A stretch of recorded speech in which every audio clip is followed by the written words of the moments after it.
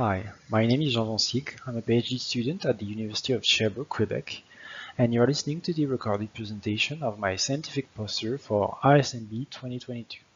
The poster's title is Defining Immune Cell Expression Profiles with Single-Cell RNAseq in Rheumatoid Arthritis Patients Naive to Treatment.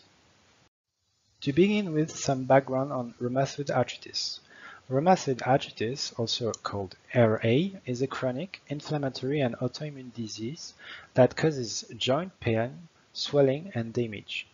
This inflammatory type of arthritis affects nearly 1% of the adult population worldwide.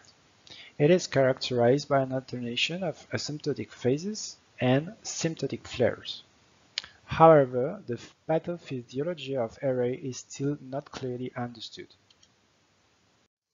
Specific symptoms characterize RA, such as joint inflammation, progressive destruction of joints and articulation, or symptomatic flares.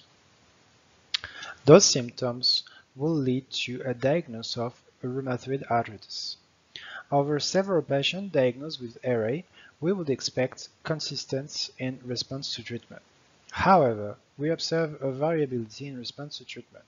That is, several patients not responding to the same treatments, or even some patients not responding to any available treatment. This led us to posit that this difference is due to a plurality of immune alteration, causing distinct immune cell expression profiles, namely the RA endophenotypes. So, how to characterize distinct immune cell expression profiles between several patients?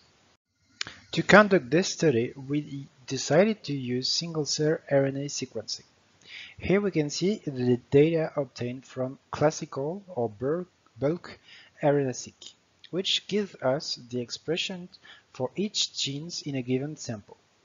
But one sample is often constituted of several cell types with their distinct roles and expression profiles.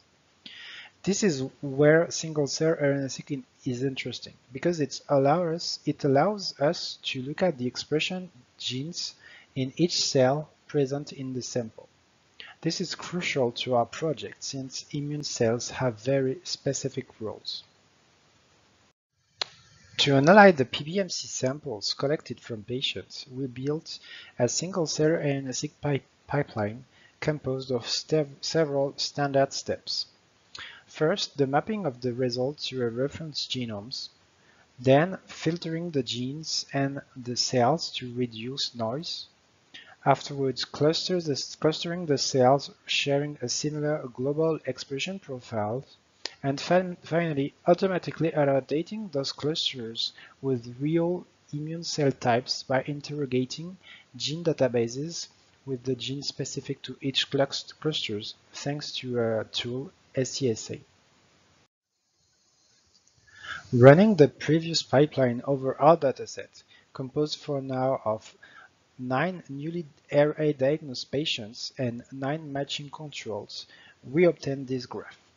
In this UMAP, each point represents a cell and its position represents its global expression profile relatively to the other cells, such as cells sharing a similar profile expression are closer in the UMAP. Running the pipeline, we obtain 11 annotated clusters of immune cell types. Alright, we have our data composed of several samples. For each sample, the expression of each gene is stored for each cell, and cells are regrouped by immune cell type.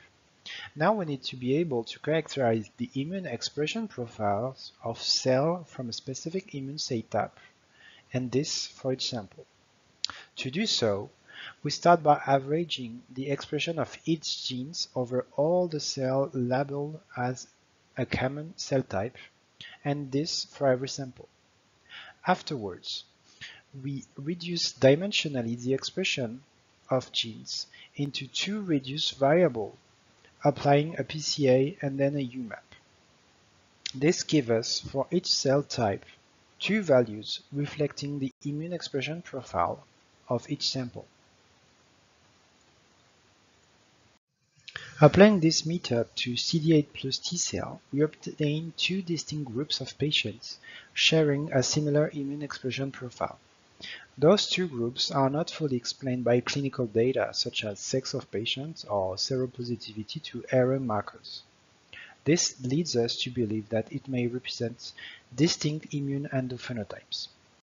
Having defined those two endophenotypes, we can then label all cells from each sample with their respective endophenotype, and then make further analysis comparing the cell of each endophenotypes, for example, comparing their distribution or specific gene expressed.